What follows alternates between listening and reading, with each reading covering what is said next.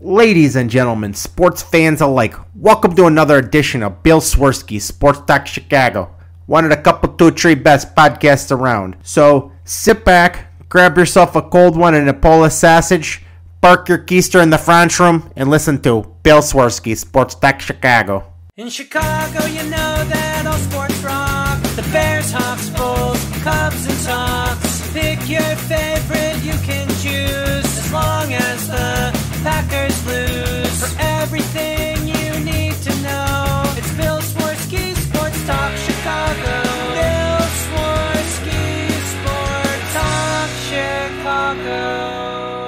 Hey everybody, welcome to another edition of Bill Swerski Sports Talk Chicago. This is your hosts, Alex and Sean. On this episode, we are going to be talking about a damn hell ass another loss to the stupid Green Bay Packers. We're going to be talking hot stove starting to peak up a little bit. We're going to be talking Bulls. We're going to be talking Blackhawks. But first, I'd like to thank our sponsor, the Rockford Ice Hogs. If you're not familiar with the Rockford Ice Hogs, they're the AHL minor league affiliate of the Chicago Blackhawks. What does that mean for you? You get to see the stars of tomorrow today at family-friendly, affordable prices. So make sure the season's going on. So make sure you head on over to icehogs.com, get a hat, shirt, jersey, tickets, and more. Tell them Swerski Sports sent you. Alex, how are you doing today? I'm doing okay. I'm doing okay. You know, there was a Bears game today against a notable opponent. And the outcome is pretty much what you've wanted to see for the most part in this season. You see your quarterback do things and you lose to help get that better draft pick. That happened today.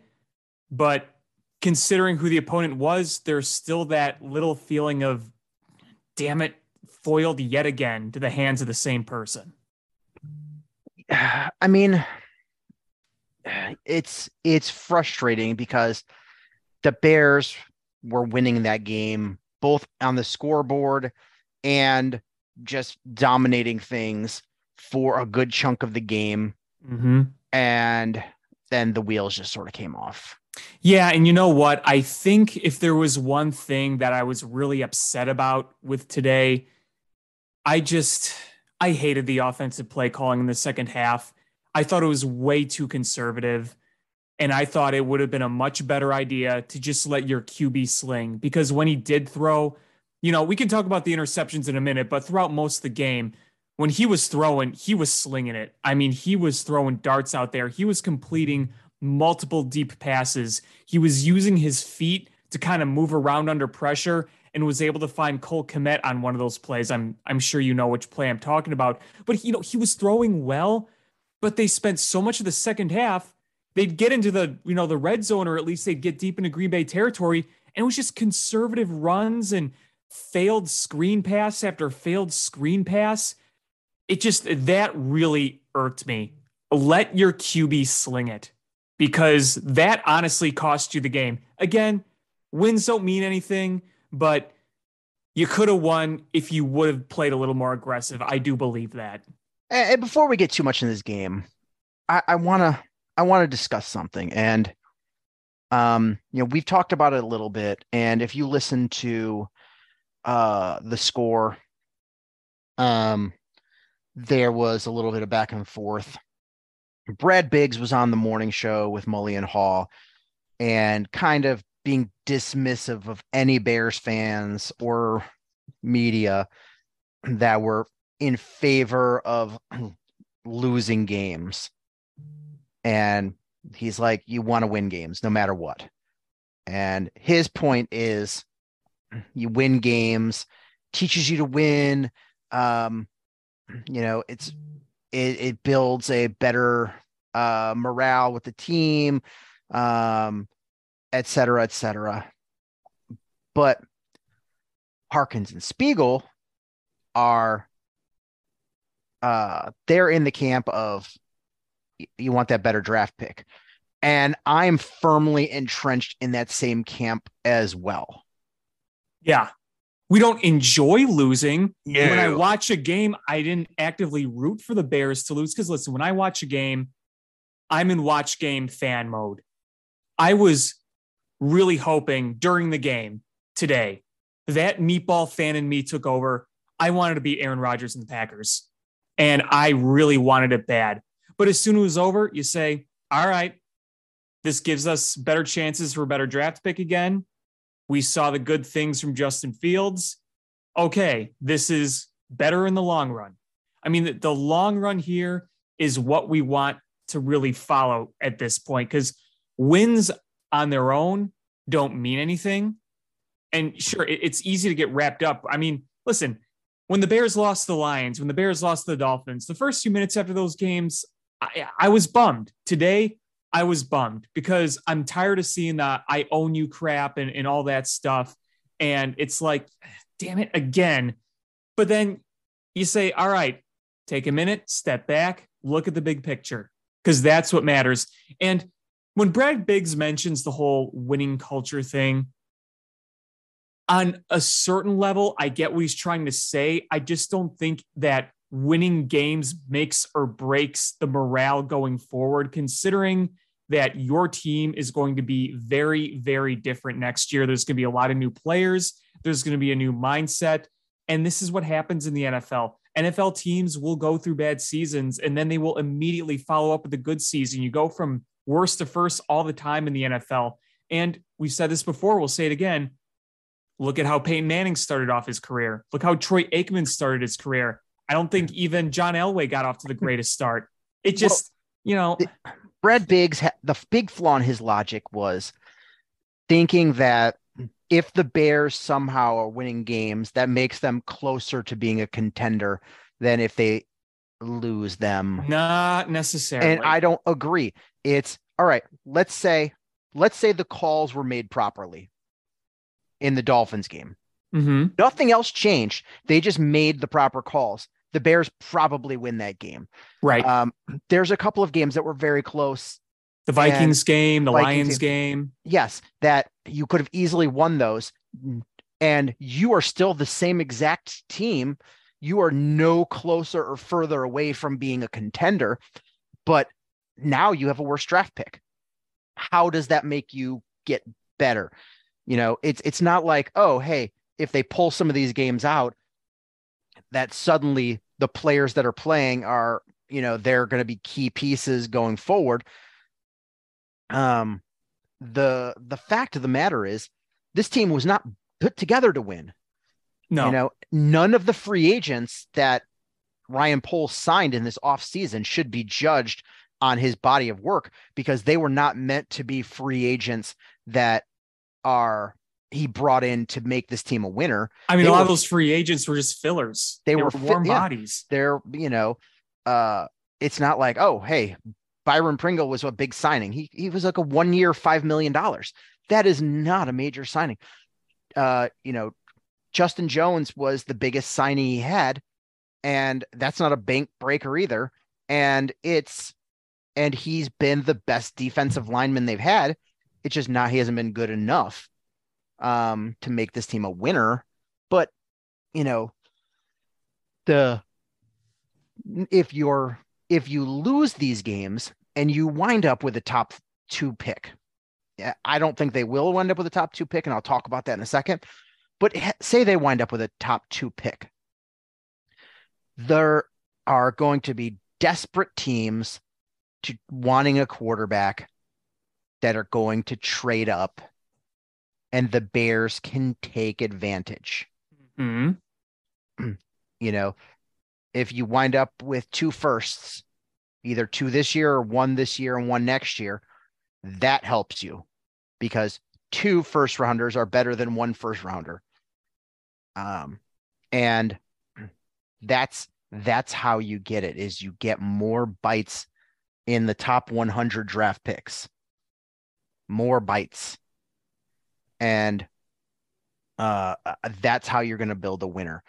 And the other issue that is in play, and I talked about it a little bit last week, but I really want to reiterate this because a lot of people seem to be missing this point. When you look at, when they talk about the current standings for the draft order for the NFL draft, there are, right now, the Bears have the 2nd pick, but that's because the Bears have had a bye so late that it skews it. The Bears have one extra game than most teams at this point. So because they've lost so many, the Bears are really the second pick because they have more losses. When they have their bye week, Denver and the Rams can tie them in the record. And without playing a game, the Bears could end up jumping up into a worse draft position by not playing because Yeah, other that's teams. true. So right now, I think Houston is almost all but locked up that number one pick. Yeah, I mean, yeah. I don't see anybody passing them up because I don't see Houston winning another game this year. They have what, one win? One win. Yeah. One win and 1.5. They have a tie. Yeah, right. So I'm going to, for the purposes of just the mathematics of it, I'm going to call a tie a half win. That's fair. Yeah. So outside of Houston, there are teams 2 through 10 have either between 3 and 4.5 wins. That's a pretty tight window, right? Yeah, I'd say. And then teams 2 through 15 have between 3 and 5 wins. So there's a lot of teams that are right there with the same terrible record. And the problem is when in the NFL, in the draft, the tiebreaker if multiple teams have the same record for the draft, the tiebreaker is the team that has the easiest schedule, easiest strength of schedule gets the better pick. And the team with the the highest strength of schedule gets the worst draft pick. Now, do you know what team in the NFL has the strongest strength of schedule in the entire NFL? The strongest? Yes. Toughest strength of schedule in all of the NFL. It's not us, is it? It is us. It is us. By Wow. a lot. Wow. Okay. So if the Bears had won today, they would have catapulted themselves into the 10th draft spot. That's significant. Mm-hmm. That is very, very significant. So, a winner two along the way might make you feel better for a couple of days, but it really is huge in the standings. It's one thing if they had middle of the pack strength of schedule. Like, okay, they might drop a pick or two here or there, depending on things. But their strength of schedule is so much stronger than everyone else's. So the Bears' strength of schedule is 573. The next closest one is Green Bay is 566. Detroit 553.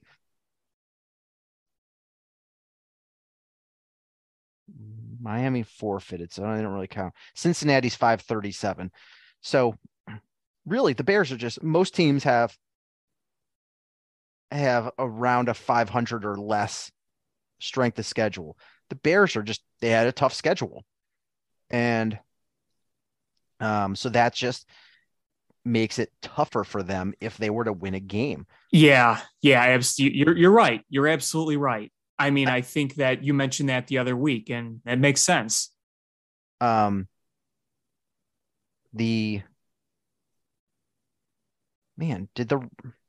the Rams game not over? The Rams lost, I believed, which they were winning late, and then I think they blew it. So yeah, near refresh. I was pissed. I'm like, oh, please, Rams, please. Oh yeah, Rams. Here we go. I just needed a refresh. Because the Rams lost and the Broncos lost this week. The Broncos lost 10-9.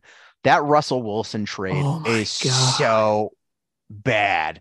Go on Spotrac and look at his contract and the guaranteed money, and you're just gonna laugh your butt off. Oh, I know. It's there. Somebody did a video about it, and it was so outrageous that I couldn't believe it. It's like, all right, so his new contract that they gave him, that giant contract extension, it hasn't even kicked in yet.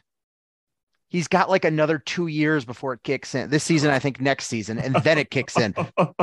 So they're not even in the big money of it yet. Imagine if we would have gotten that. Oh, I know. That would have.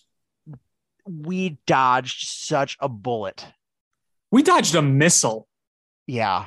We dodged like an Armageddon level, like meteor hitting our planet. Like that's how bad it is. I picture dodging a bullet bill from Super Mario. Oh man. We could have had Russell Wilson. Instead, we got Justin Fields. Huge victory there. Yeah, no kidding. It's the more you explain this, the more you really reiterate about strength of schedule and the pick and how close we all know how close it is. But, the more you explain it, the better I feel about losing today. Like, honestly, this is honestly the perfect therapy.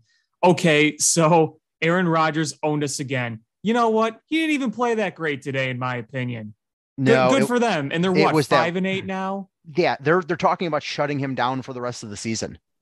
Right. They're not going to make the playoffs. So, whoop-de-doo. Right, whoop-de-doo. I mean, you beat the Bears, you're not going to make the playoffs. I mean, the Bears kind of beat themselves today, I think. But yeah. Yeah, we'll talk about that more. But here's the reality. So I think, is the Bears bye next week? Yes. Okay. Bears bye is next week. Next week at this time, the Bears, without playing, will probably drop from pick 2 to pick 4. Mm-hmm. Because the Bears are 3-10. Denver's 3-9.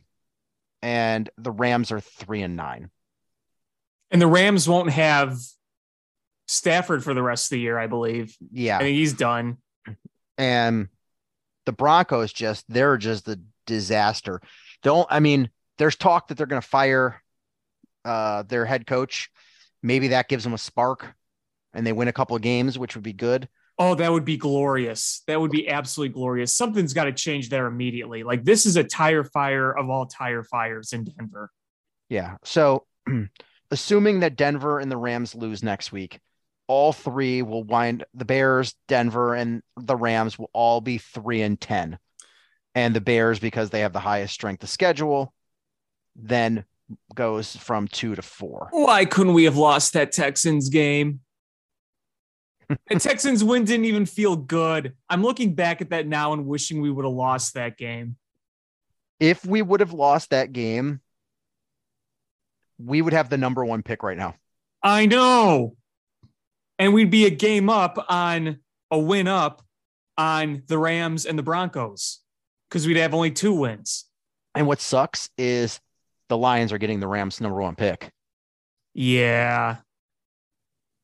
Yeah. Detroit makes me a little nervous. I'm not going to lie. See what they did. I know the Jags aren't that good, but still. You know what? It's just, it was a matchup game. I mean, not knocking the Lions, and it was a good win. It was a matchup. I was listening to a points handicapper yesterday morning, and he was talking about this game. And why is my phone or my watch yelling at me? He was talking about that game, and he's like, the Jags they're not a terrible team, but the way this matchup plays out, I expect the Lions to come out and put a butt whooping on them and win by running away. That's really what happened. So we'll see. I mean, it's not a knock on the Lions. It was a nice win, but NFL sometimes matchups are doesn't matter who's good or who's bad. It's a matchup game. Yeah, no, you're right. But I mean, regardless, the Lions are going to have really good draft position this year because they're going to have their own, and then they're going to have the Rams pick. And, the Lions are 5-7 now. So Their own pick might not be spectacular, but if you get the Rams pick, that's going to be a pretty dang good pick. But yeah, it's one of those things where it's like, okay, you look at where the Bears are, and the higher you get, the more desperate other teams are going to get. And the Lions are going to want a quarterback. We know that. Mm-hmm. There are going to be other teams that might be looking at a quarterback that haven't been good. Obviously, the Texans are, but they're going to be ahead of you, so that doesn't really do you any good. But, I mean, just everybody and their mother knows that the reason the Bears want as good of a draft pick as possible is because they can trade back, because they already have their quarterback. I mean, we all know that. We don't see them.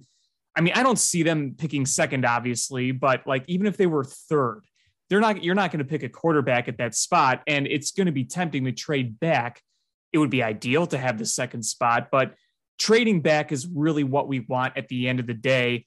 And the higher the better the draft position, the better that they can get in a potential return, especially if there is a desperate team out there.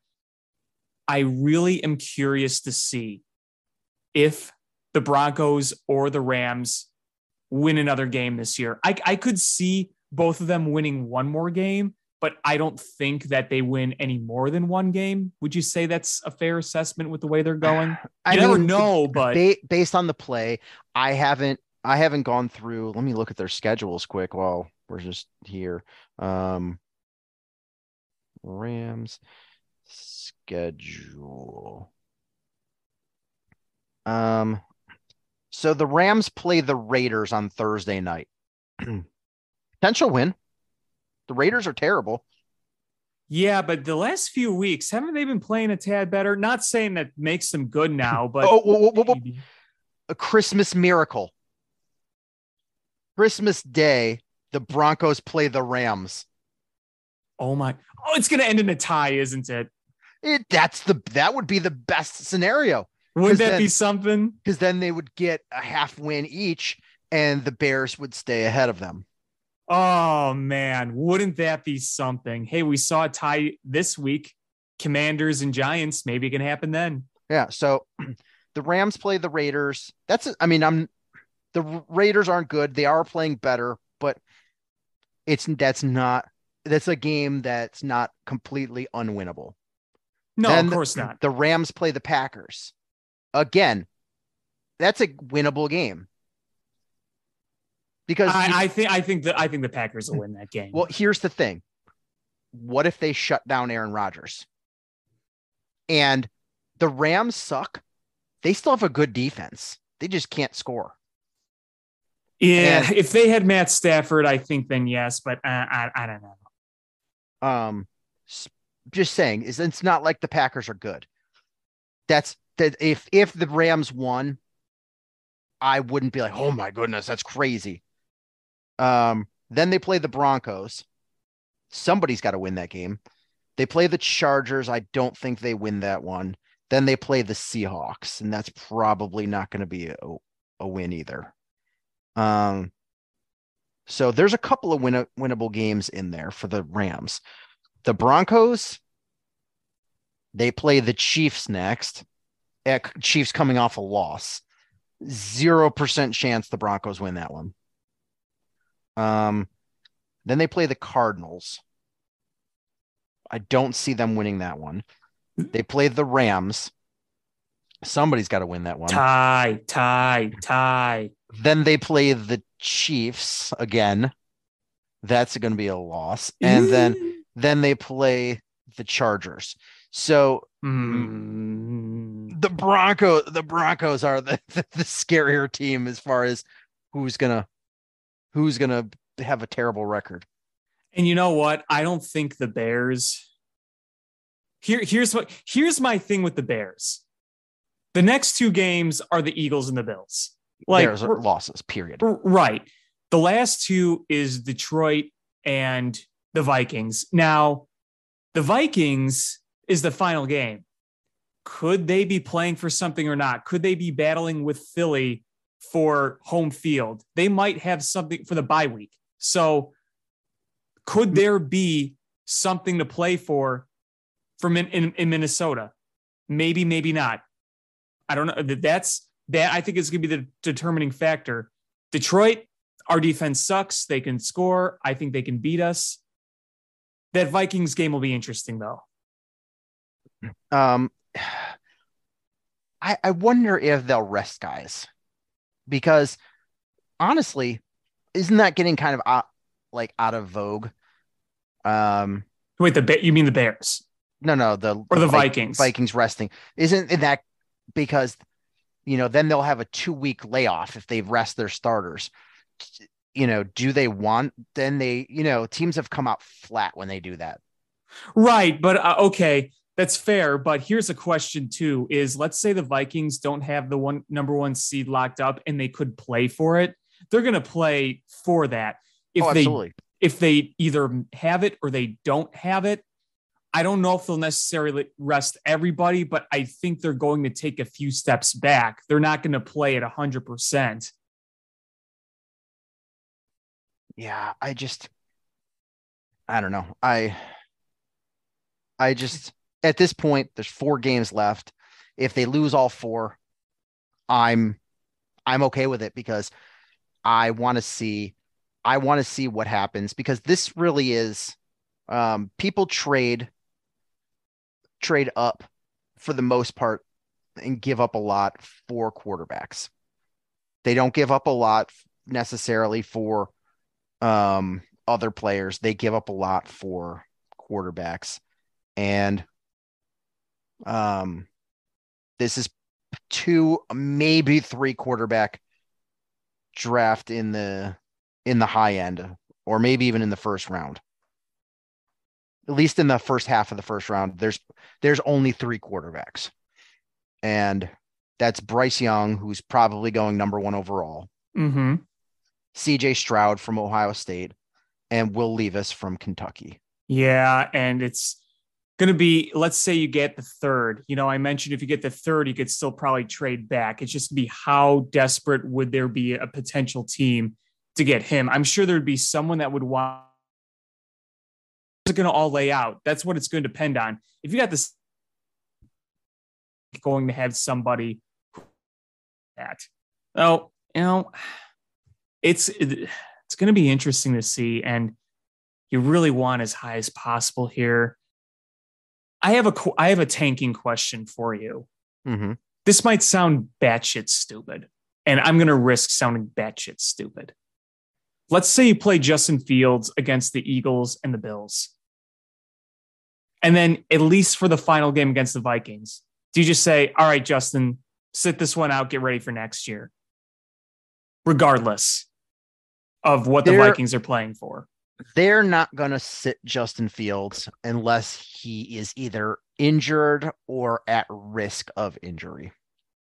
Which we won't know until then. I mean, something could happen between now and then. I'm just speaking hypothetically. Like, even if he was just like a little bit sore or just wasn't feeling 100%, but he said he could play, even if he's not 100%, I would feel like they'd be extra cautious in that point. I'm just wondering if he was fully healthy, would there be any chance of that? I would think that they would let him play, but it is something I do ask and think about as maybe a possibility in that last game. I don't know. I want to get your opinion on that. I don't think so. I would be absolutely shocked. I would be absolutely shocked. They're going to play Justin Fields. They're the players on the field, the coaches on the sideline. They're going to try to win every game they can. And I don't think Ryan Poles is going to do anything to pull rank to try to tank. But he's probably going, man, this is going to make this rebuild a lot easier if we are able to trade back, and in the higher up they have, the easier it is, the bigger the haul they're going to get. Yeah. So that's really the hope. And to go back to the Brad Biggs kind of argument, it's like, sure, it would be nice to have a few wins, but if we get the high pick, the likelihood that is an higher impact player is better. And if we trade back, having two really good bites at the apple also makes it easier to make improvement for next year. You know, the Bears have a huge amount of cap space to spend next year, but they're not going to spend that all. No, they're not going to spend even a big chunk, because look at the free agent classes. You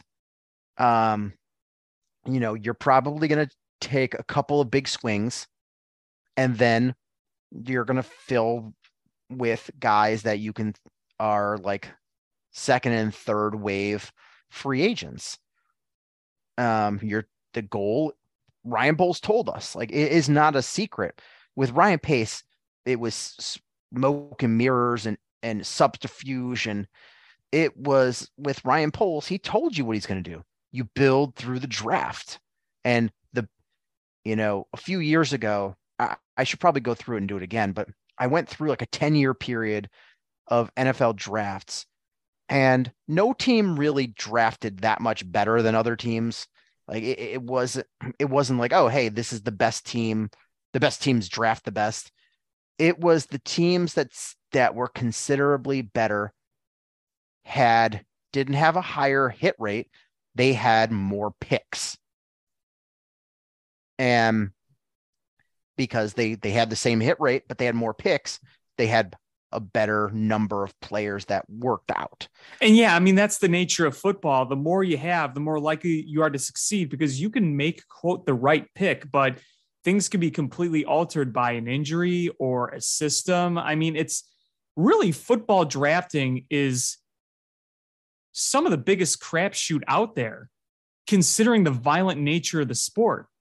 So the more you have, the more likely you are to succeed. And that's why Ryan Poles was trading back so much in that last draft. He was just trying to create some capital. And even if they were later round picks, it's better to bring in some rookies and have a higher pool of rookies, because you'll have a more likely percentage of finding somebody. And I want to completely make a left-hand turn here real quick for our listeners. And I know this won't impact you right now, because by the time you listen to this game will be over. But so I have a daughter who just turned 8 recently, and she's an actress. And she was hired to be in the Toyota holiday commercial, and it made its debut on television on NBC the other night during the Christmas at Rockefeller Center special. And it's going to be played on halftime of Sunday Night Football starting tonight with the Cowboys and Colts game. And it's going to be in the halftime of every single Sunday Night Football game during the month of December. So that's amazing. That's so cool. I've seen the commercial, and it's, as a dad, it made me really proud. It's a big deal, So if any of our fans are watching Sunday Night Football, stick around during the halftime show and watch the Toyota commercial. It starts off with 2 people working in a grocery store. My daughter is the little girl. Obviously, she's 8. So check that out. We're about, as we're recording this, we're about midway through the first quarter. So yeah, it's exciting. I've seen so cool. I've seen the commercial a bunch of times because Toyota on their YouTube channel posted it. So I've seen it there, but just seeing it live on television is it's going to be exciting. That is so awesome. Congrats to her. That's amazing. When was that shot, that commercial? So it's funny. It's a Christmas commercial. And there's all kinds of snow outside, and you see people bringing in their Christmas tree and shoveling snow. They filmed it in August in the suburbs of Chicago, and my daughter was like sweating like a pig. She just having to stop and wipe the sweat off her face because she was wearing a winter coat and a winter hat. And what's really funny is that reminds me, the movie It's a Wonderful Life. Mm-hmm. Well, that was all fake snow, and that was shot in like 80, 90 degree weather when they were shooting outside in Bedford Falls. And, even the scene when George Bailey's running, "Hello, movie House? You know, that whole thing that was shot in like 90-degree weather with fake snow. So it's kind of like that. Yeah. So my daughter kept playing with the snow. So like they had a snow machine, but then apparently a lot of the snow was styrofoam. See, they get creative. Sometimes it's styrofoam. Sometimes it's like, I think like potato flakes they used in A Christmas Story. That was all fake snow. It's kind of interesting to see how they execute that in commercials and movies. Yeah. So I was bummed I didn't get to go on the set because of COVID restrictions. They limited the number of people. So she could only have one parent go. So my wife went. And it was and like they weren't allowed to take pictures or anything. So yeah, I didn't get to see any of it, but so it was all a surprise when I saw the final product. I didn't know, I knew what the plot was, but I hadn't seen anything. And yeah.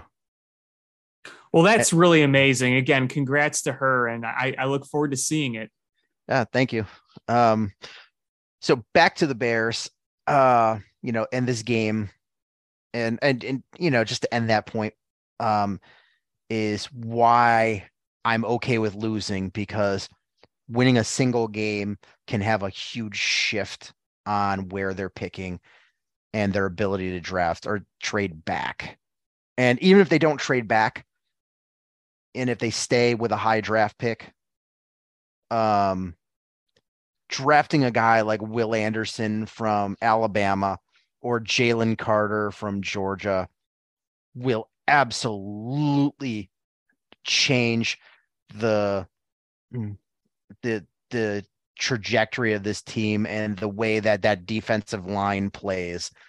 I don't know if you watched the SEC championship game, but Jalen Carter just absolutely dominated. Yeah, I mean, I saw the tape, I saw the highlights and everything they were showing from him. And that's more relevant than ever, because in this past game against the Green Bay Packers, Aaron Rodgers didn't get touched a single time. Even worse than that is where that game and jumping back into the game, the biggest turning point of that game is when the Green Bay Packers started running it down the Bears' throats and the Bears couldn't stop the run. Yep. That was the biggest factor in this game. And that was supposed to be the big factor the other way. The Packers can't stop the run, and the Bears should have been able to, with their running attack, run the ball. And it goes to part of the point is the Bears running game really smoke and mirrors? That is Justin Fields and people picking up a few big plays because the Bears have run it so much with Justin Fields. Without Justin Fields, is the Bears running game very potent at all? Well, I think not having Khalil Herbert makes a big difference. I think that's a factor of it. Because they still have David Montgomery, who is their starting running back.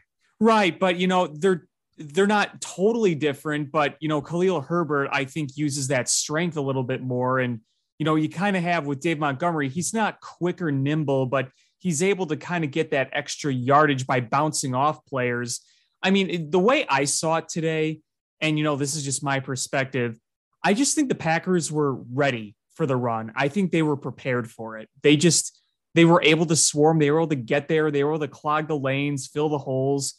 I still think the Bears have a solid running game, but I mean, Justin Fields accounts for a lot of those running yards. And Justin Fields didn't run nearly as much today as he did in previous weeks, which kind of makes sense because he's coming off injury. He had the running touchdown. He had a few little scrambles, but he wasn't running all over like crazy today. I mean, it was a lot more running with your backs. I mean, they ran like several Wildcats today, which drove me freaking nuts. So, I mean, the way I saw it today was I think the Packers were just prepared for it. Yeah. So the Bears, on the other hand, I think they knew the Packers would be running the ball in the second half.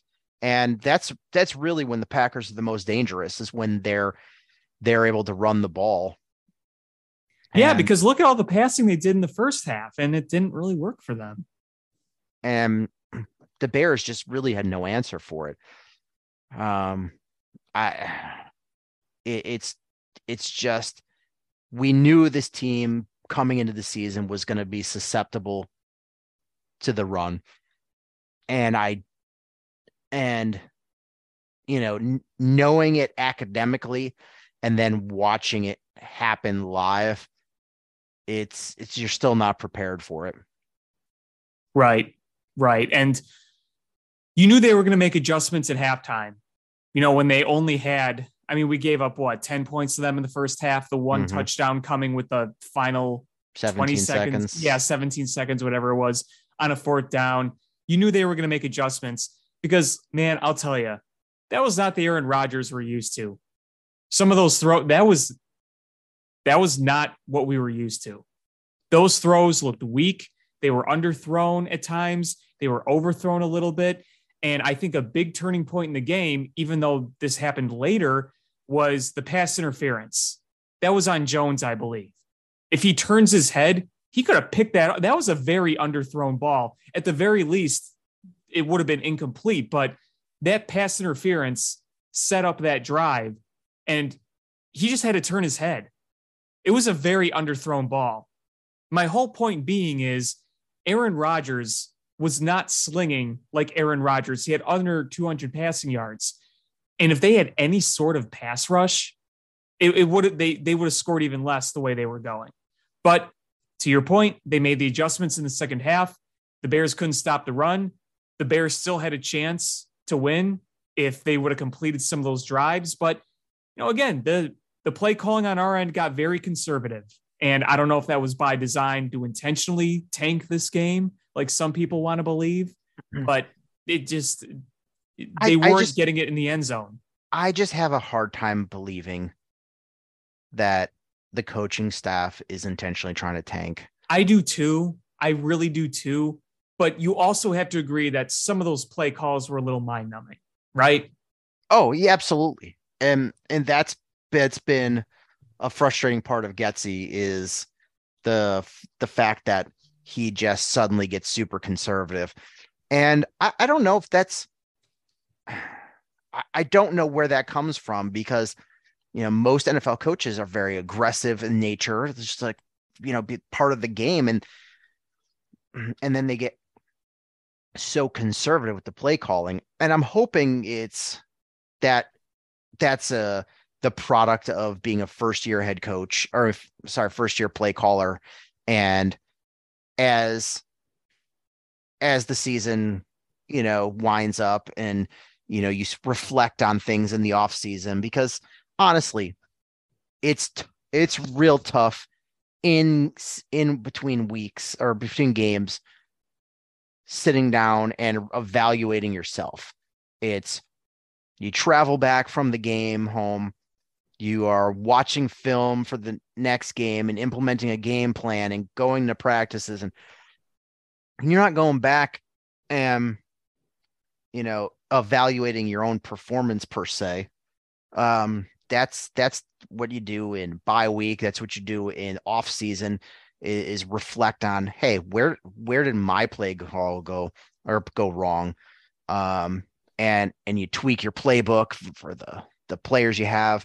And you just hope that you develop as a play caller. And that's the hope, because I don't think Getsy's offense is bad. I think we've seen it really work, but we need to see improvement on putting your foot on the gas and really going from there. Yeah, Luke Getsy is obviously a big, big upgrade over what we had. And we have an offense that can move the ball, actually can move the ball. It's just suddenly they just decide to be super conservative. Today, you get deep into the Green Bay territory, you have a penalty. It's first and 19 or whatever it was. And you're running on first and what are you doing? And virtually every time, I swear, it's second and long, they run the ball. I don't get it. And I get why you want to be somewhat more careful with Justin Fields coming off the injury, but I wasn't asking for more design runs, but why wasn't he rolling out a little bit more today? Why on certain downs when you had like 3rd and 5, those are times when you can roll Justin Fields out and you can try to see if he can complete a pass. And if not, he can use his legs to pick up a first down. I felt like that was the difference between winning and losing a game. How much you value wins. Obviously, we just had a huge discussion on that, but just from an in-game standpoint, you had multiple opportunities. You had that great completion in N'Keal Harry. That was an amazing catch. And then it was just conservative. Yeah, the N'Keal Harry throw and catch was great because the placement of that ball was either incomplete or N'Keal Harry was catching it. That was a not interceptable ball, and N'Keal Harry went up and got it. So that was awesome. Justin Fields threw some really great balls in that game, and it was nice. I want to find that balance of him running the ball and him staying in the pocket. And I want to find that right balance because his legs are a weapon, but I don't want him to become like a running quarterback where his shelf life is shortened because he takes too many hits. But when he's got, the touchdown run, when that lane is open, take it and go. I just want to have less of the designed runs. Yes, I agree. But roll him, what I would love to see more of is plays where you use his legs to put a defender in an uncomfortable position where you roll out and that defender either has to come up to apply pressure to Justin Fields, but then potentially leave a receiver open or stay with that receiver and then let Justin Fields run. And that's how you create mismatches is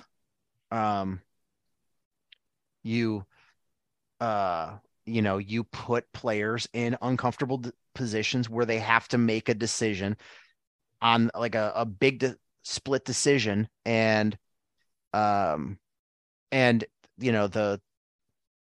certain times, like if you have a single defender that's,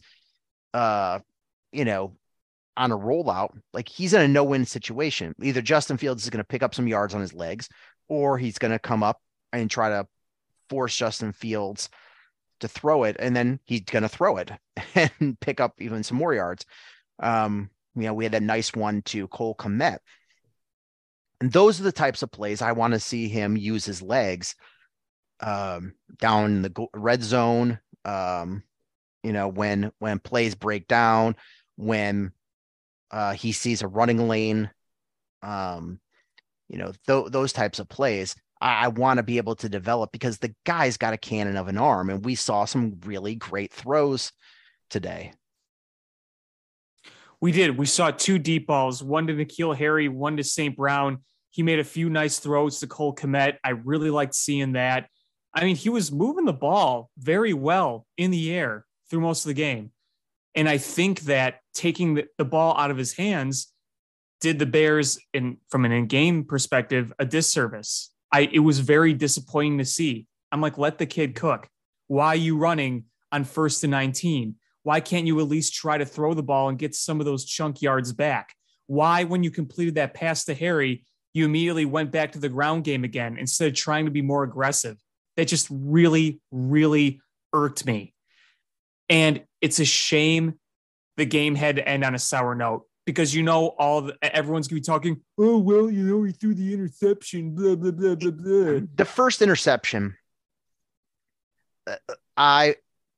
partially it's on him. Yes. Because that's a timing route and he threw it a little bit late. Yes. But I would say it's 60-40 on the receiver because that receiver didn't come back at all. And I think that was Equinemius St. Brown. It was. And, you've got to, when you turn to make that, to make the play on the ball and you see the defender undercutting you, you got to go in there. You've got to be physical. And he didn't. He just let him take it. And it was a late throw on a timing route. And that shouldn't even be Equinemius St. Brown in there. That should be a real receiver. That should be a Mooney or a Claypool. Exactly. But as a receiver, you have to help out your quarterback. And on that throw, you need to be in there. Believe me, a big time receivers are fighting with that cornerback and not letting him take it. Yeah, if that's Cooper Kupp, that's a different story. You're either gonna find a way to make that catch, you're gonna break it up and cause an incomplete. Yeah, you don't let that get intercepted. And the last one that ended the game, that was a product of pressing. That was desperation. It's desperation, and you're trying to make something happen. And I'm okay. I'm okay with those because the more Justin Fields flings it around, the more film he has, the more experience he has of what is an open window and what's not. And the sooner you realize that's an open window, that is not an open window. I can get a ball in there. I can't get a ball in there. Your confidence goes through the roof and you're able to make these plays. Exactly. And I think that this kind of goes to show that there are still things that need to be worked out. This is still a growing process. Justin Fields is not a finished product. I don't think that interception takes away the good that he did today. I'm not going to sit there and be like everything that he did was irrelevant. Those deep balls, the moving the feet in the pocket to try to find Cole Kmet, those kinds of things, that doesn't take away from the performance of Justin Fields today. Not at all. So build on the goods, learn from the bads. I think if you look at the performance as a whole, I'm pretty happy with it. I mean, the yardage for the completions he made was pretty good through a lot of the game. He completed like 80% of his passes. Granted, he wasn't throwing a whole ton, but still he looked good today. And I wasn't sure how good he was going to look coming off the injury, but I think he stepped up pretty well. So, all in all, even though it was a sour ending, that overall performance by Justin Fields outside the last interception, you could say, yeah, we kind of got what we've wanted. We got a performance from our quarterback and we tanked lost. Yeah, I agree. It sucks to lose to the Packers, but we have to keep our eye on the long big term picture. which is we want to create a team that owns this division for a long time. And here's the thing is the Vikings window is right now, and they're gonna plummet once this window closes, because they're gonna have to figure out a quarterback situation, and they're gonna run into some cap problems, and this is their window, and that's it. The Packers, their window is rapidly closing, and having Aaron Rodgers in that contract is going to make it hard for them to bring in weapons for him. And you're going to have to start dismantling some of those high priced defensive players to keep your cap.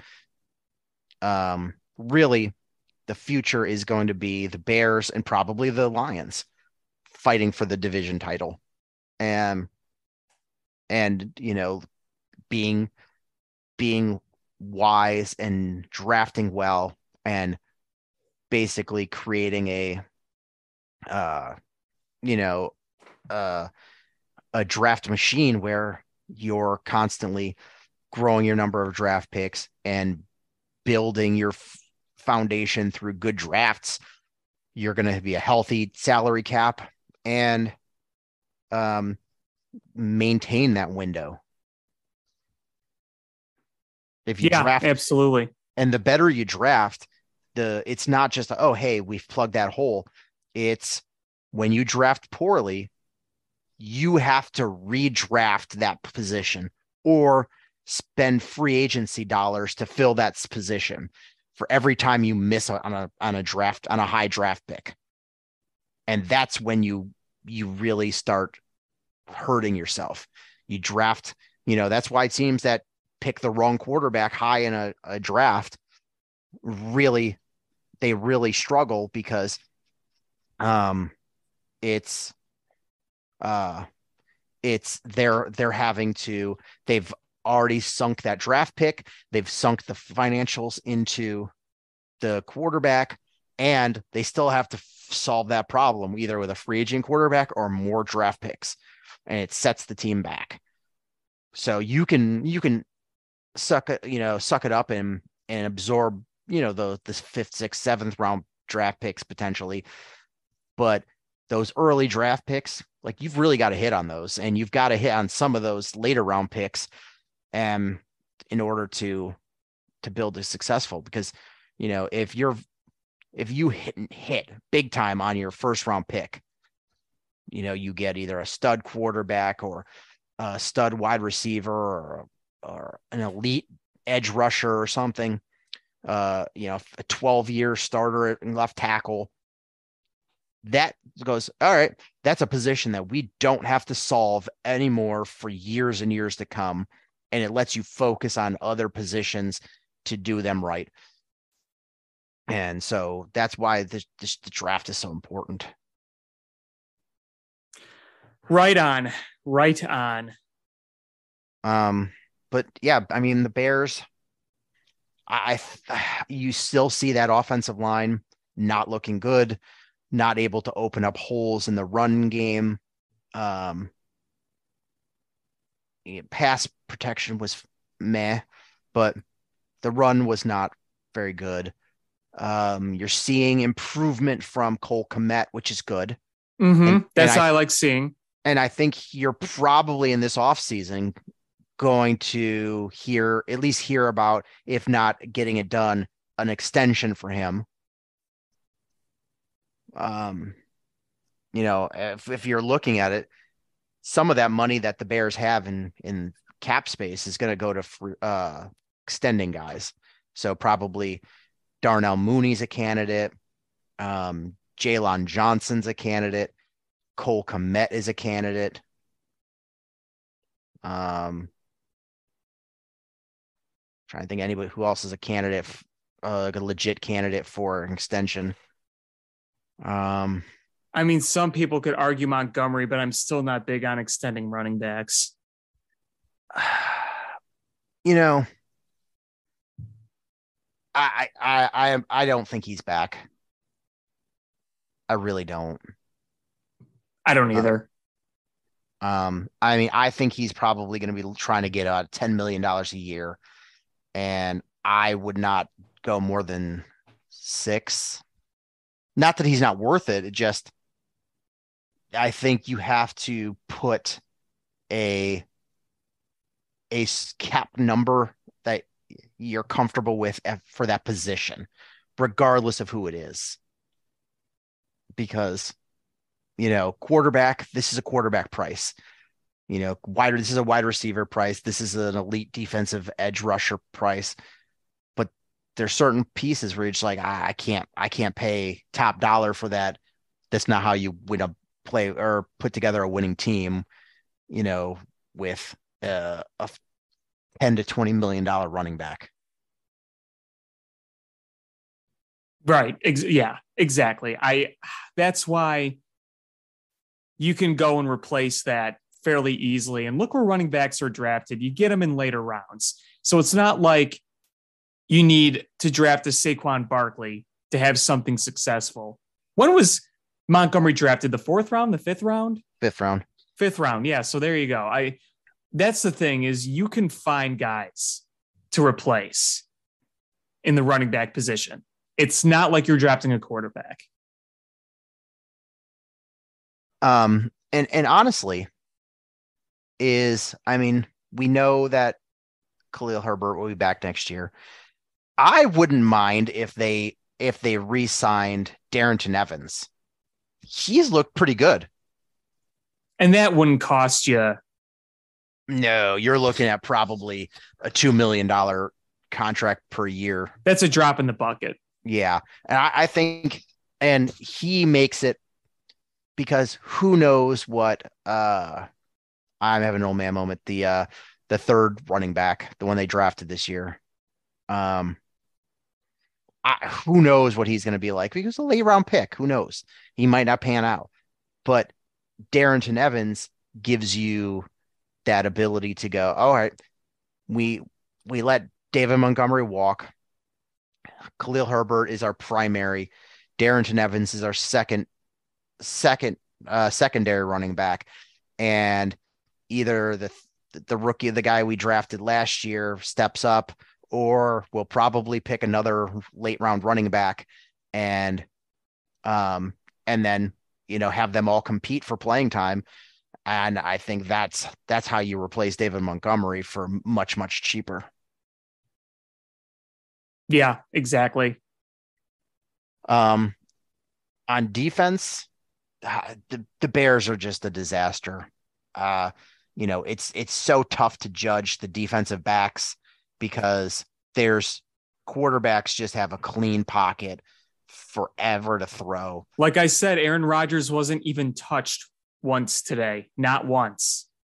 Even on blitzes, he had all day.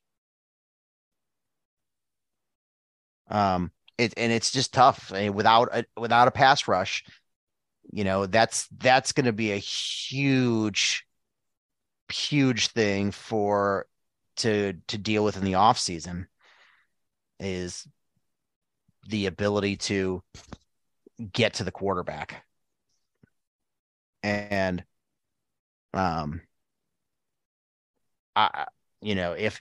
if they can't solve that problem in the off season, we're in for another tough season next year because they have to not only get pressure on the quarterback, but they need to be able to stop the run and allow the linebackers to fill those gaps instead of letting offensive linemen get to the second level and really dictate things. Right.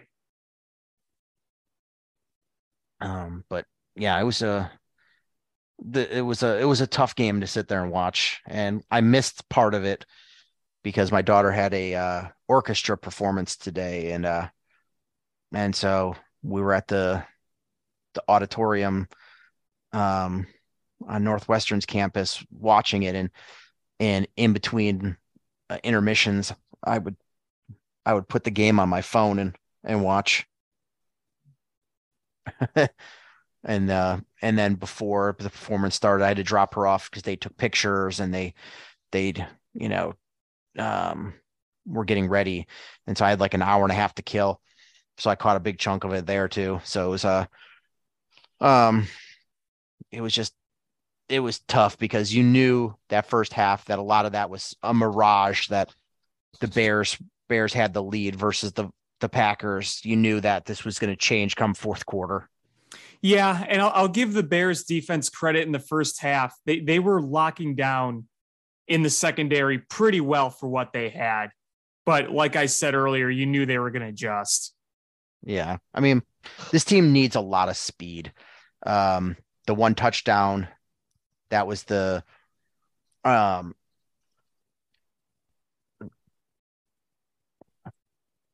touchdown that was like the sweep.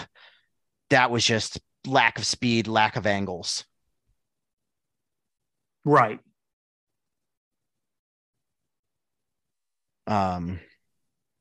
So yeah, I don't really know what else to say about this game.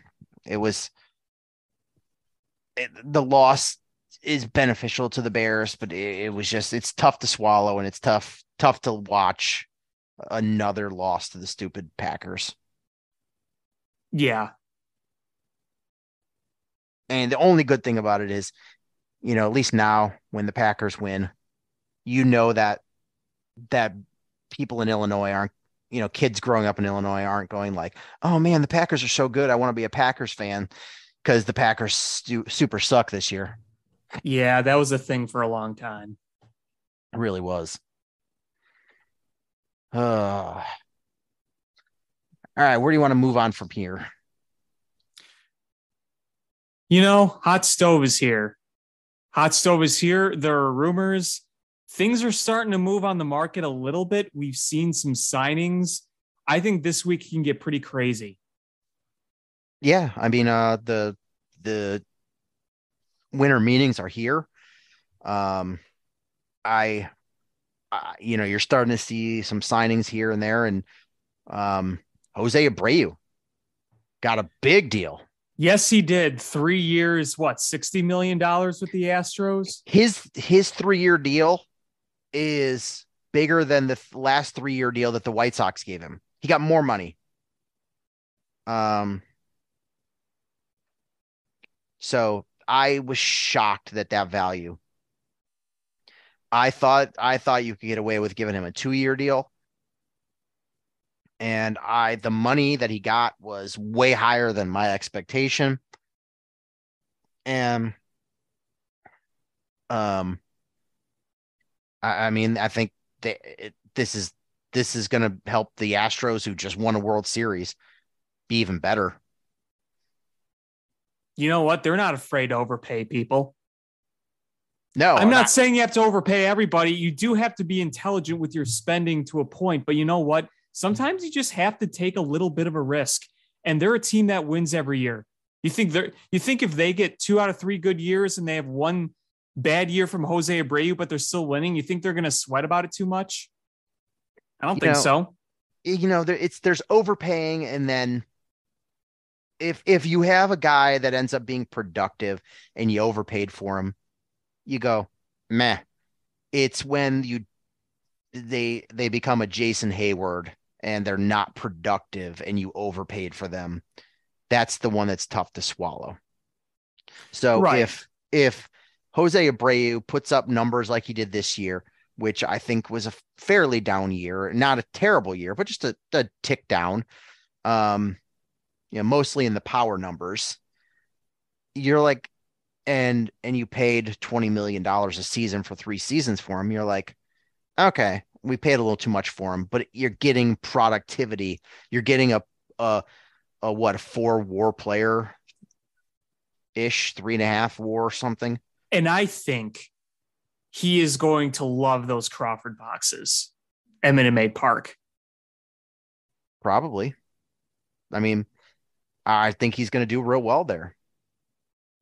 I mean, you're going to the defending world champs, a team that's been to the LCS at the very least, the past 6-7 years? Yeah. Over that stretch, they've at minimum made the LCS. I mean, they lose Yuli Gurriel, who's older. All right, we'll replace him with another all-star. Look at the Houston Astros. They've lost Carlos Correa. They lost George Springer a while back. They lost Garrett Cole. Now they're losing Yuli Gurriel. And they just replace him and they keep winning.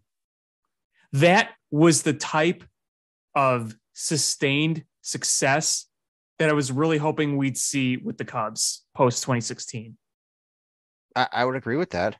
That's what we wanted. That's what we strived for. So yeah, I mean, this is since 2014. This is the list of WRC pluses that Jose Abreu ended the year with: 167, 131, 121, 139, 114, 115, 164, 127, 137.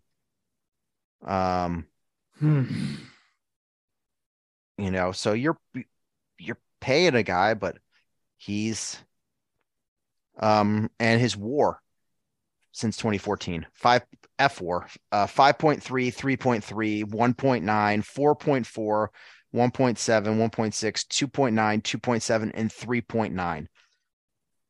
So the power numbers were down this year, but his WAR was up. He was a great hitter. His walks were right on. I mean, this was the second best walk rate he's ever had this season. Mm-hmm. and he cut down his strikeouts. His strikeouts went from the previous 3 seasons were 21.9, 22.5, 21.7 down to 16.2. So he finished with 304 average, slash 304, 378, 446. He put the ball in play. He got hits. He didn't strike out a ton. That's a good pickup. It's a real good pickup. And, the rumor is the White Sox made a last ditch effort for him, but clearly, it was not nearly enough money. Kind of makes you feel like that whole, we tried to keep him, but it wasn't meant to be. You saw that release statement by Jerry Reinsdorf, right? Yeah. Yeah. It was, he could have just not written that and wrote a check. And listen, if you're a White Sox fan and you say, you know what, we have too many DHs, we need to have Andrew Vaughn as our future first baseman, I understand that. I really do. I think the problem that a lot of White Sox fans seem to have is that it wasn't the best send-off. Like him sitting out the last day of the season and him having to come out saying, oh yeah, no. That was my decision. It's like, yeah, right. Okay. It's the fact that White Sox fans weren't given the opportunity to say the proper goodbye to Jose Abreu that he deserved. Having too many DHs is not a big problem when the guys can play other positions. So, you have two of those DHs can play corner outfield spots. Obviously you don't want them there every day, but you've got 3 slots to fit. You've got the corner outfield, first base, and actually DH. And you've got 3 guys to fill those spots. Why can't Eloy play, split time between DH and corner outfield, and Vaughn split time between first base, DH, corner outfield, and Jose Abreu switch between first base and DH. Andrew Vaughn should not be playing outfield, period. He was horrible defensively last year. Like ungodly terrible. But you know what? Kyle Schwarber was horrible too, and he got not better. that bad. Here's the thing. Andrew Vaughn is not the best athlete. He's a great hitter, but he's not the best athlete.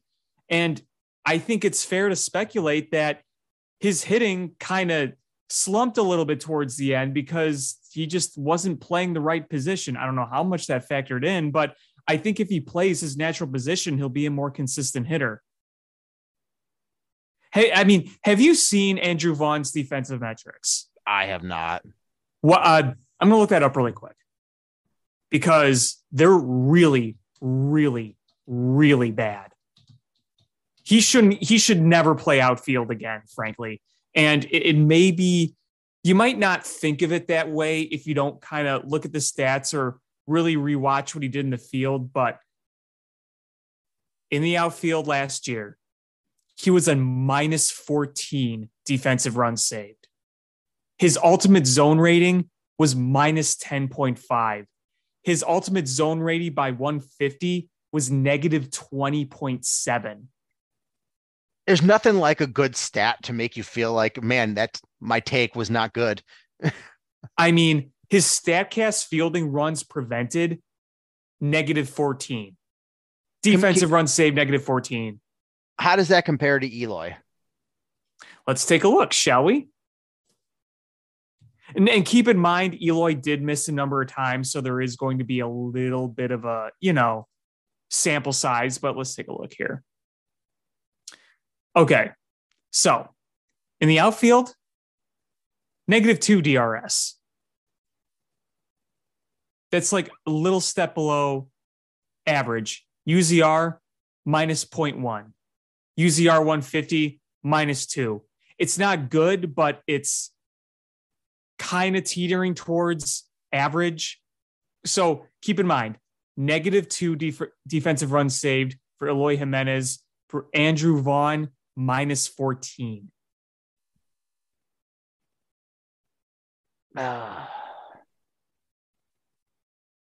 It just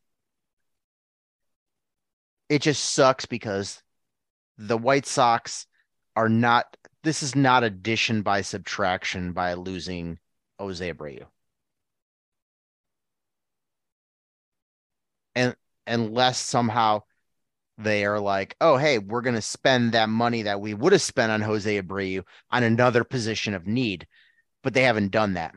Well, yeah, and that's something that needs to happen first. They obviously have to do it. Can I just make one more point about Andrew Vaughn? I don't mean to rub this in, but I want to make one more point. Oh, go for it. So here's Andrew Vaughn's hitting stats last year: 271, 321, 429 with a WRC plus of 113. That's pretty good, right? Yeah. You know, his overall F4 as a player was a negative F4 player with that slash line. That's how bad his defense was. His overall defensive value was negative 26.7. I'm done.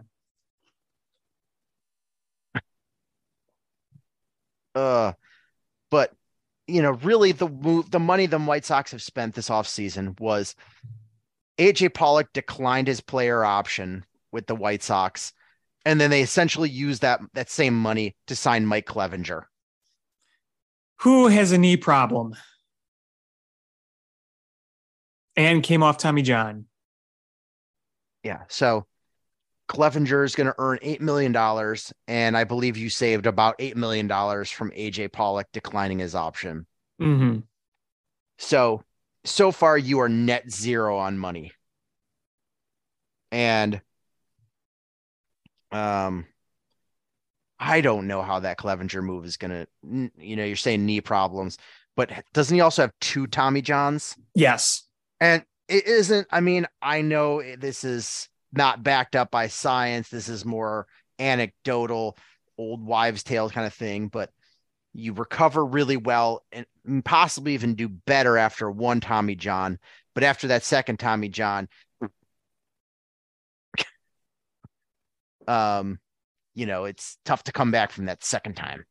Yeah, I mean, you know, people have obviously done it, but yeah, it's easier said than done. And I mean, your guess is as good as mine on what they're going to do, what you're going to see from Mike Clevenger this year. Who knows? Who knows? It could be good. It could be bad. It could be mediocre. I really don't know. I really, really don't know. But, you know, it's one of those things where it's risky. It's risky if that is your primary starting pitching move. If you're not planning on making any other significant moves with the starting rotation, that is a lot of risk you're putting right there. If you make other big notable rotation moves that are a lot less risky on the surface, then that move becomes a lot less like, okay, are we really depending on this? But they got to make more moves in that rotation, in my opinion, to, I think, feel a bit more secure about that. And honestly, they still haven't shored up that second base issue. And I thought a good option would have been for trading for Colton Wong, and the Mariners ended up doing that. And I think that's a missed opportunity. I thought Colton Wong would have been a great fit for the Sox. You know, I've heard some people like Colton Wong would have been such a White Sox move, but no, that would have been a good move. You know, I mean, could you do better if, you know, potentially, but not within the constraints of what the White Sox are trying to do? I think Colton Wong would be, you know, a good one. Yeah, I thought the fit would have been there. I mean, I would hope for them that their solution isn't Romy Gonzalez. I mean, as your primary solution, I'm not saying he can't be part of like the depth, but as the primary solution. I don't know. Um, it's they've got a lot of holes. Um, Did you hear? I don't know how true this rumor is. White Sox Twitter has a very high percentage of sources, quote unquote, rumors you hear that you just don't really have a lot of faith that they're legit. But I thought I read somewhere, and I can't remember where it was from or if it's legit or not, but I heard that they were kicking the tires on a Max Kepler trade at one point. I don't know how true it is. I don't know if it's still in the works. I don't know if it's something that was tried that didn't work out, but I know that was one thing that they were looking at, or at least that's what I heard. I don't know if it's true. I don't know how I feel about that. Yeah, that was another kind of one to me.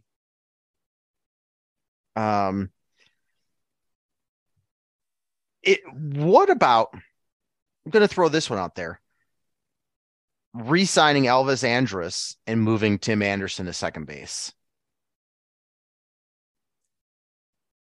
It's not a great option. It's not a great option. But if you look at the overall numbers of Elvis Andrus over the past 5 years, like the OPS, I believe, is below 7. And I know he played really good for you in his brief time, but I don't know. I mean, all right. So between Vaughn and Eloy, you've got first baseman DH. Okay. You still got a gaping hole at second. Shortstop, you've got fine. What the hell which Yohan Moncada are you going to get? Yeah, actually, the one take that I do have is that I do think that Yohan Moncada is going to rebound next year. I don't know to what extent, but I actually do think that if there's one person on that team that could see totally doing a 180 and rebounding to form, I think it's him. But who knows? Who knows? You're not gonna. I don't think you're going to trade him alone. I don't think right now he has the value of anything that would be worth it. I mean, so you still have a question. I mean, you're playing him at third, but yes, I would still call him a question mark because what level of confidence do you have that he's going to be an impact player? Right. I mean, even if he can rebound to 2021 form, I think people would happily take that.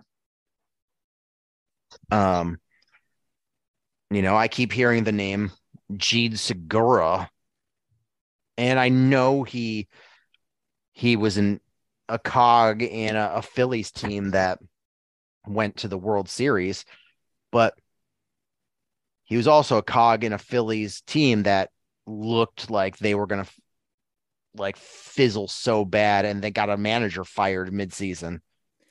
I don't think Jean Segura would be an awful choice for the Sox. I think that would be a fine one.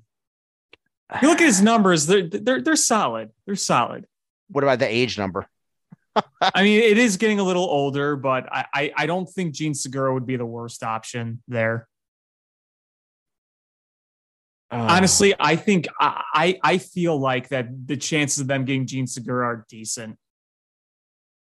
It's one of those things where you're like, we're talking about our big move being Jean Segura.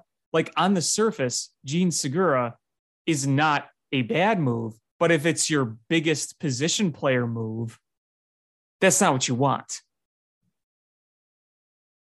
Oh, I'm not saying it's ideal, and I'm not saying it's awful either. It's just, it's not the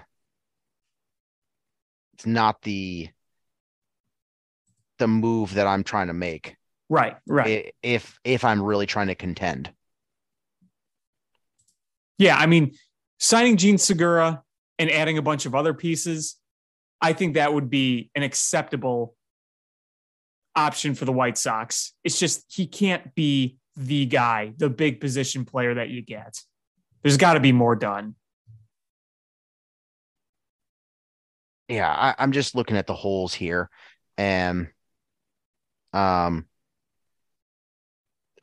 know, are Lurie Garcia at second?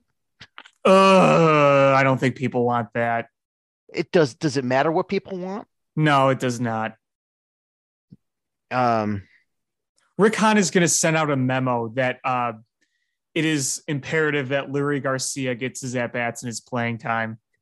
I wonder if that was part of Pedro Grifal's interview process. How many games are you planning to play Lurie Garcia? How many at-bats do you envision him getting? I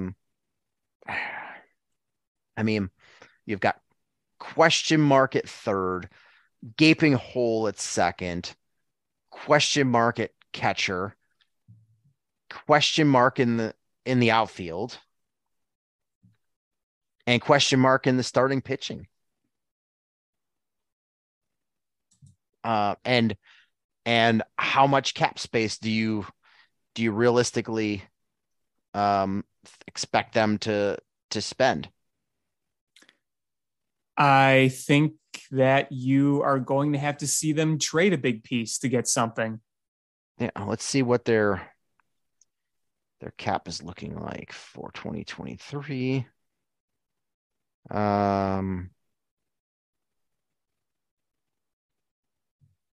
They're at 137, a little over 137 million right now for 2023. So, I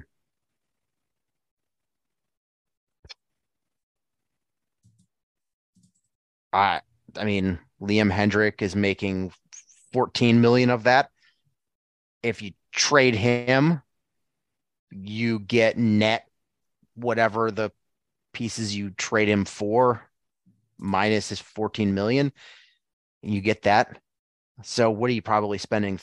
You have $30 million right now to spend in the offseason to fill multiple positions still. If that's the guess we're going with, if it's somewhere around that threshold, then yes. 167. Does that seem fair? Yeah, 167, 170 at the most. Yeah, so you're looking 35 million dollars. Mm-hmm. And you've got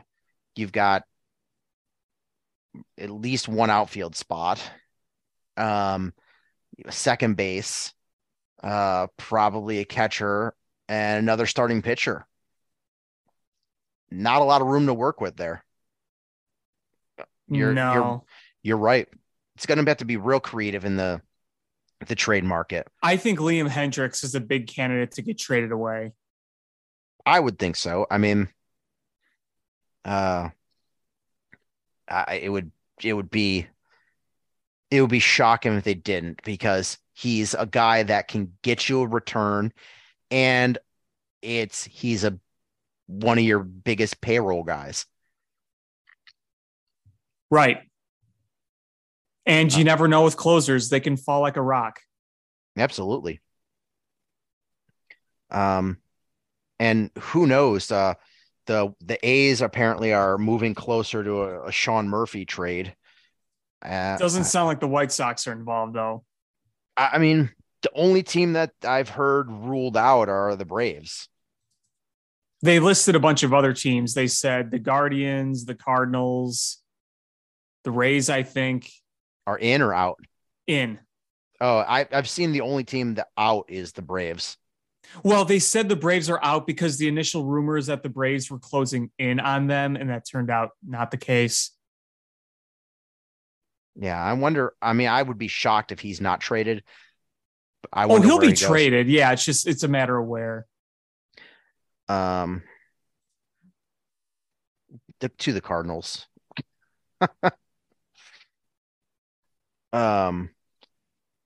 But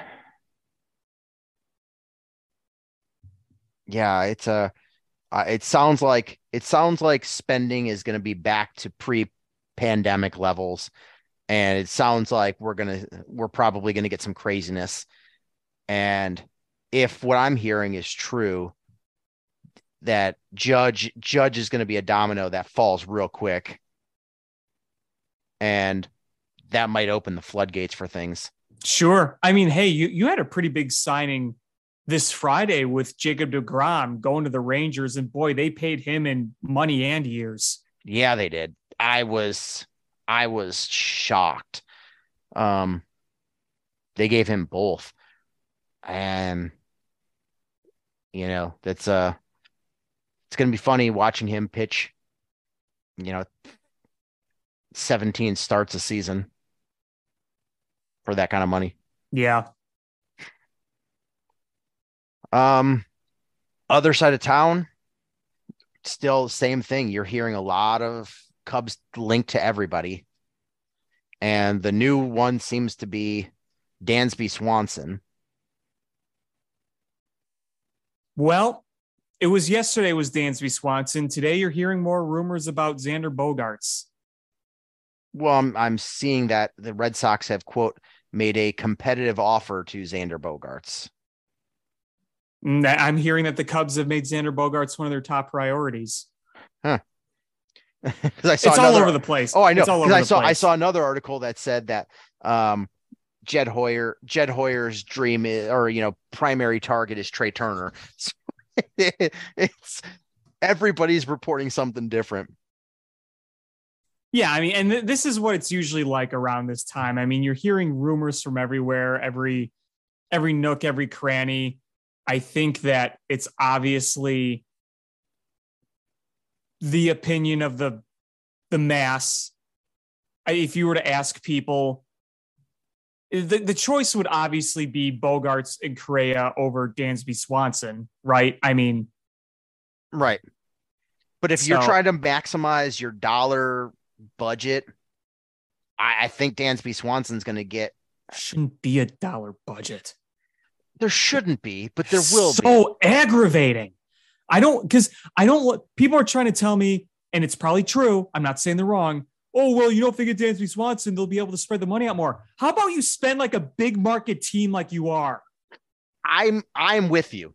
I am with you, and I will spend the Ricketts money like crazy. But I was literally going to say the same thing is if they're given and this is not that I agree with it, it's just a reality situation. If Jed has X number of dollars to spend and Dansby Swanson takes up less of those, you can add more players and spread it around. But I don't agree with that. I'm just saying that might be a reality that we have to live with. Yes. And I'm not mad at you because that could be a reality. I'm just saying it's freaking ridiculous. Oh, if I had Ricketts money, Judge would be getting a big contract too. Because why not? You know how many home runs he would put in those baskets? Sure. I know.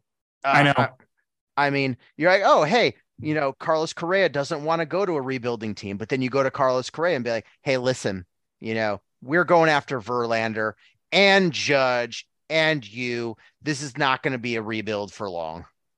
Like, all right, it sounds a little better. I have 2 words. Money talks. Money does talk. Look at Seager and Simeon last year. Went to a trash Rangers team because they paid them. And they were still trash with them. Jacob deGrom could have stayed with the Mets, had a chance to win a World Series. No, he went to Texas because they paid him. Yeah.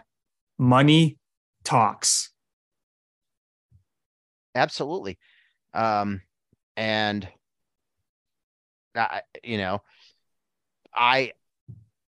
I would, if they got Dansby Swanson because they were lost out on the other 3, I can live with it.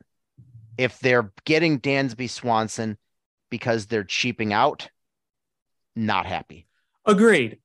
And I do think that Dansby Swanson would move the needle. I said this on Twitter yesterday.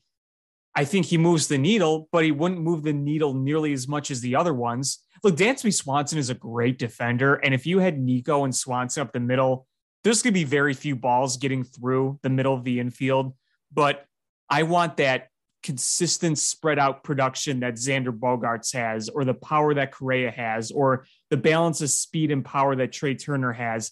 I don't think Trey Turner is coming here. I think it would be more likely Turner going to the Phillies or somewhere else than the Cubs, while the Cubs have a bigger shot at Bogaerts or Correa or Swanson. But, you get my point.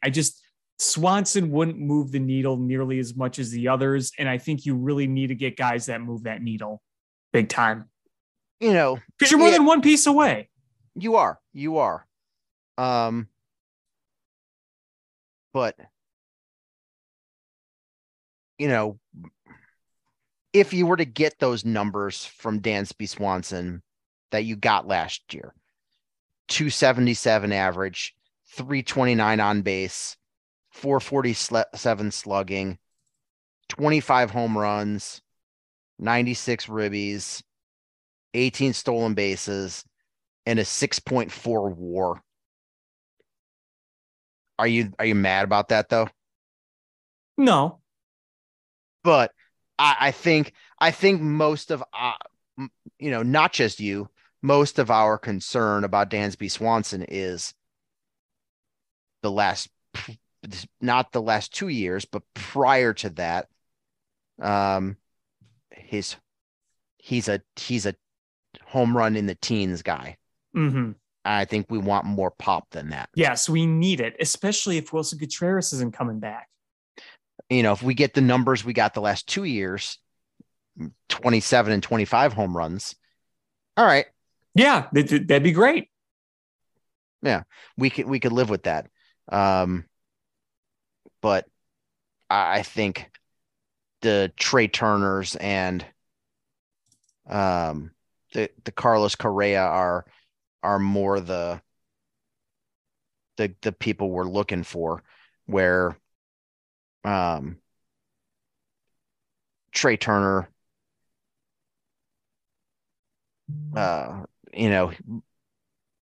not last season, but the season before, 28 home runs, last year 21. But he's a guy that's had a slugging of over 500 multiple times. Right. That's, that is significant. So, and Correa's a power guy, and at least they're all winners. They're all coming from winning programs. Yeah, I mean, Dansby Swanson has won a World Series. Carlos Correa has won a World Series. Trey Turner won a World Series with the Nationals. Mm-hmm. And then Xander Bogaerts has won World Series with the Red Sox. Right.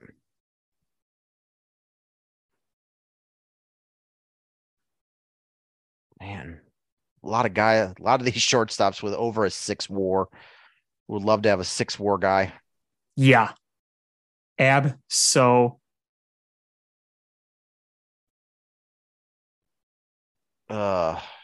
see how this progresses, because it's the biggest priority move, but also there are many things the Cubs have to do. You'd like to see them during this time get another pitcher and then maybe figure out their starting catcher. You've heard rumors about being interested in Christian Vasquez. And I think if you're not going to bring back Wilson Contreras, then someone like Christian Vasquez is probably one of your best bets. The guy's a really good defensive catcher. He's, for a catcher, not a bad hitter. He's turned himself into a decent hitter the past few years. He just won a World Series with the Astros, worked really well with that pitching staff. He was my guy when, I put together my very early Cubs offseason, thing. That he was my catcher. I would love to see Wilson Contreras back, but I just don't think that happens. No, I'm not counting on it either. And I kind of tweeted that my dream world would be you bring in Christian Vasquez to be catcher 1. Then you come in and you bring Wilson Contreras back and you make him your primary DH. That would be nice. even play him some first base. Yeah, even a little bit of first base. Just to get exactly that, what I because said. Yes. I think the goal is to have Matt Mervis there, but for if Matt Mervis has injuries or goes into a slump or to spell him, I think you need somebody that can play some first base. And we've seen Wilson Contreras play first base at times. And you know what? If he's playing DH in first base, those legs are a lot fresher. And I think that you can sustain more 350 OBPs and 20 to 25 home run seasons. Agreed. But I just don't think he's coming back. You never say never, but I think the chances are small. Yeah, they're real slim. Yeah. So yeah, Christian Vasquez, Omar Narvaez, those are the guys I would like to sign to catch. I think those two would be good options. So Sadaf Sharma and Patrick Mooney of The Athletic are now reporting that the Cubs are checking in with Corey Kluber. I don't want that to be their big move, but I think if he came along with some other pitchers this offseason, I don't think that's an awful move. He was decent last year, and if you get him pretty cheap, as long as you're making other notable pitching moves, I don't think it's the worst move. I just wouldn't want to rely on him to be, You need a front end starter. Yeah, absolutely. Like if that does not damage your ability to go out and get a frontline starter, then okay. I mean, he's a guy that you know what the stuff he has. At one time he was one of the most dominant pitchers in baseball. But he's going to be what, 37, 38. He's up there. Yes. He turns 37 in April. So he's towards the end of this long storied career. You need a frontline pitcher. That's something you need bad. Yes. You have plenty of 3s and 4s, but you need someone frontline. Yeah. 3s and 4s don't add up to 1s and 2s. You don't get enough 3s and 4s to make a 2. And it's good to have 3s and 4s, but yeah, you need those high end guys. Absolutely. Nobody's knocking 3s and 4s. They're there as a bonus to 1s and 2s. Right. But I wonder who's going to be that first domino to fall in the shortstop market. Yeah, that's going to be interesting to see because all those guys are in high demand by a lot of teams. You hear so many teams linked to them. I think the number of teams is going to start to dwindle a little bit because when the years and the dollars start fleshing themselves out, certain teams are going to drop out of that race. And it better not be the Cubs. It better not be the Cubs. Unfortunately, I think the Orioles might bow out. I would love to see them. Cubs, obviously, I want them to get one, but it would be awesome to see after the Cubs got their guy, one of those 4 go to Baltimore to start putting together a winner over there. But the Dodgers will have the money. The Phillies will find the money. The Cubs better have the money. Those are the teams that Padres probably somehow will find the money. Boston, some money. I still think Atlanta, whether or not they bring back Dansby Swanson, I think that's a notable destination for a shortstop. I don't know what their financial situation looks like. I have not looked enough. The teams they have one hell of a GM. I think they'd be willing to spend, but you never know. We'll see. Yeah, I mean the teams I named, definitely they're going to pony up. We didn't sell enough pumpkins at Gallagher Way. Sorry. Yeah. Jerry Reinsdorf was a real good owner. We're going to take after him. Nobody gets signed for more than $12.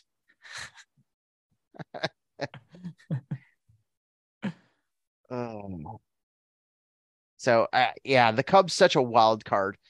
Is it's you sort of feel like what it's like to be a Yankees fan in the off season, where your team is linked to everybody that will cost more than $1 million, Yeah.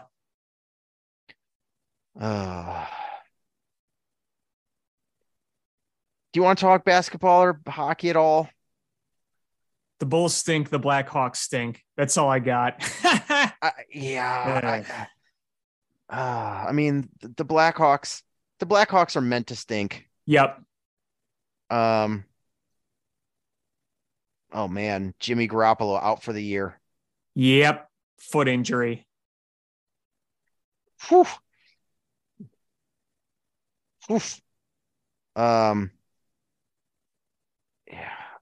I mean, I wish you could get a consistent performance from Patrick Williams. And Zach LaVine, because Zach LaVine tonight had a really good game, but he's had a lot of stinkers and he's said a lot of things about his coach in public that just, it's a little bit of a shocker to me that we're hearing reports of a contract extension for Billy Donovan. Has he earned it? This is Jerry Reinsdorf we're talking about. Yeah, it's AK and Mark Eversley. But who is above AK and Mark Eversley? Didn't they get the carte blanche to run the basketball how they wanted to? This is the Reinsdorf family we're talking about.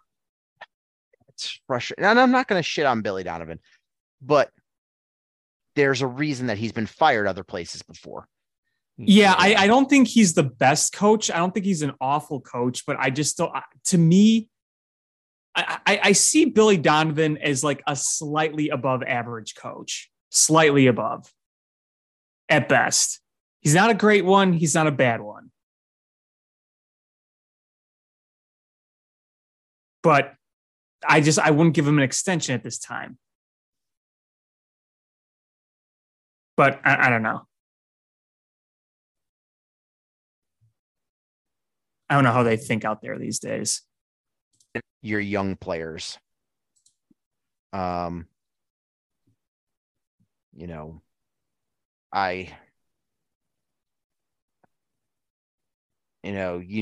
need to get the best out of Patrick Williams, and you need to get a system in there that's going to utilize the players you have, because it's a little bit of a hodgepodge who your players are. Vooch is a guy that struggles against good centers, and against the Suns, DeAndre Ayton ate his lunch. He didn't have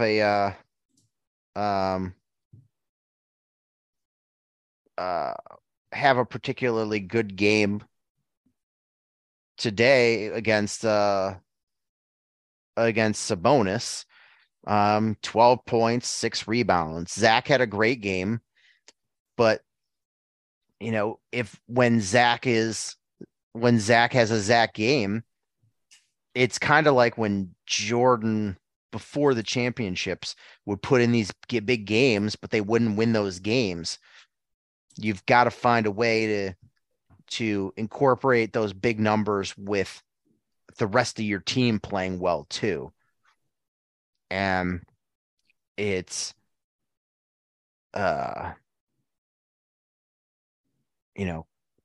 Caruso doesn't look like Caruso.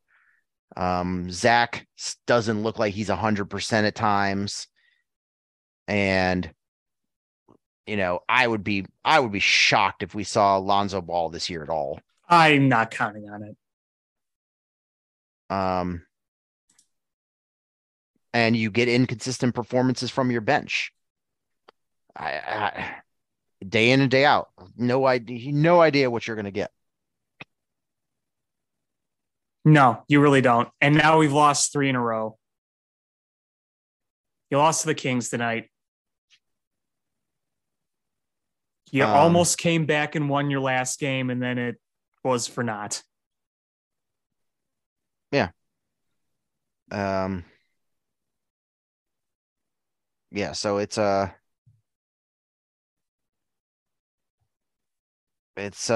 tough one.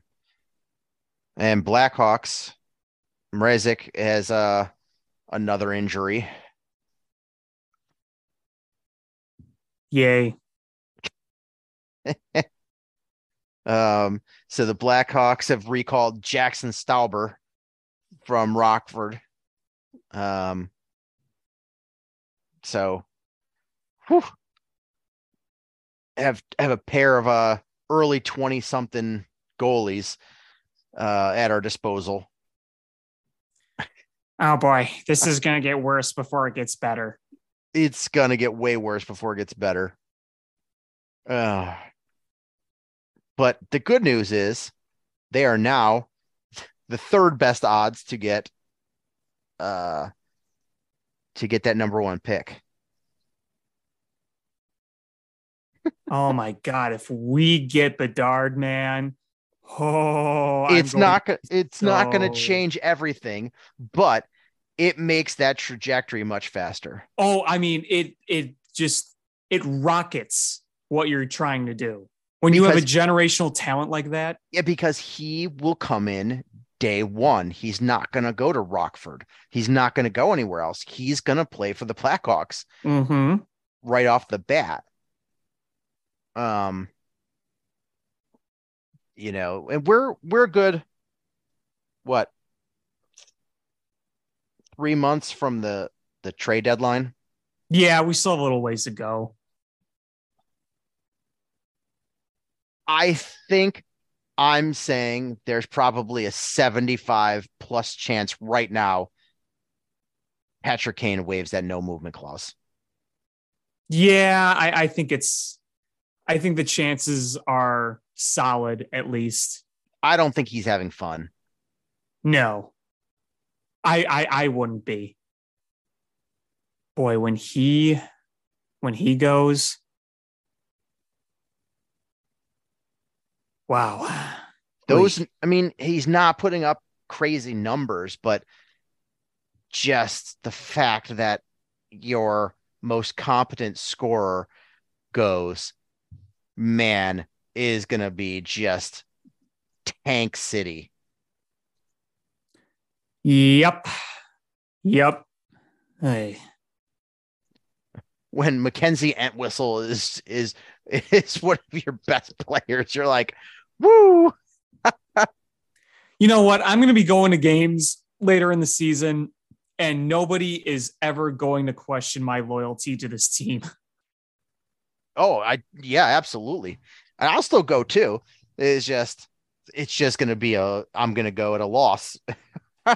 Oh, but it's going to be so much cheaper. Going to get nice, cheap tickets. So much cheaper. And if on giveaway nights, you don't have to get there early to get them. You could probably walk back and ask them for 2. Can I get another one? Yeah, sure. Yeah, sure. No one else is coming in here. You'll be going and be like, is it Clown Shoes Day? Yes. Every day is Clown Shoes Day for this season. All the clown shoes that they're giving away are just these like giant, massive clown shoes that you had to hold each one with like 2 hands. You got to like put them in your arms to secure them. People are trying to walk up the stairs to the 2nd and 3rd floors with those shoes and tripping. The escalator keeps jamming because the clown shoes keep getting caught in them.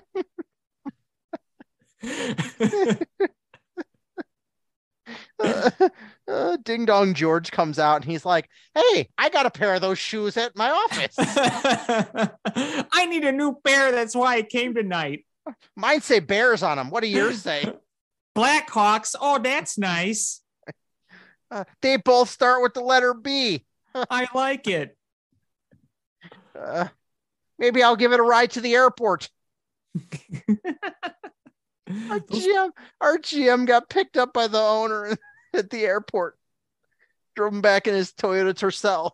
Yeah, that's George. Personal with his employees. God, if I was at the airport and saw Ding Dong George, I don't know what I would have done. Oh man, I would have told him my impersonation of him. Hey, how you doing? Got him to autograph my letter. Hey, can you sign this? You wrote this to me. You already put your signature on it, but can you sign it again? This time in blue. Is purple okay? I got my purple crayon. George and his purple crayon. Ding Dong George and the purple crayon. You know, recently I was actually going back to that podcast. I believe we first brought up Ding Dong George after the Packers lost in Green Bay last year. And that's when you first said Ding Dong George, and I just about lost it. Oh, Ding Dong George. It's been an even better, mascot to the show than Buttercup. Yeah, and Buttercup had a nice run, but Ding Dong George is mascot number one. Yeah. Oh, Ding Dong George. Yep. Oh, you know what else too is the Blackhawks are down 3-0 middle of the third period. So we are about to get the holy trinity of Chicago losses. Bears loss, Bulls loss, Blackhawks loss. Oh. Yeah. Not a fun day in Chicago.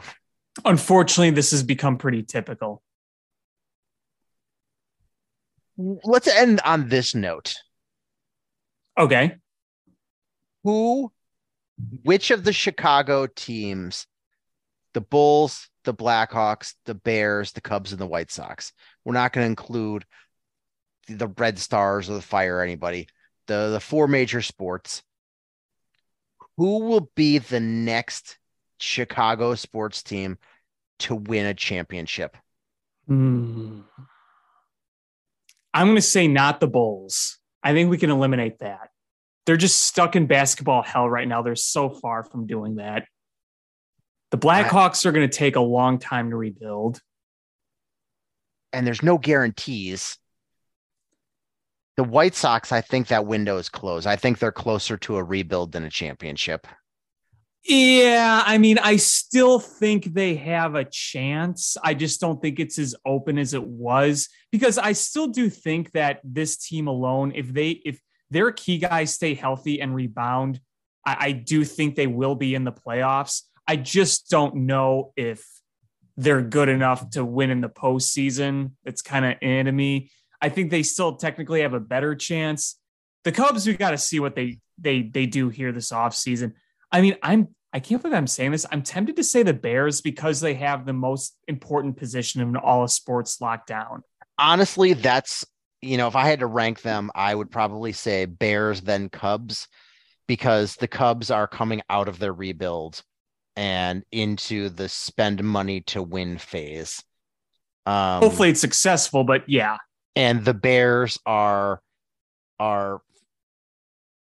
hopefully on the last four or 5 weeks of the tanking section, and then upward from there. I would be shocked if they're not, trying to be competitive next year. So those are the two I think most likely they're the next two to compete.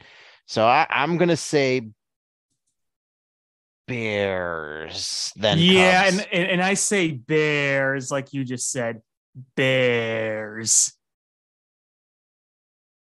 What a sad state of affairs. Cubs win!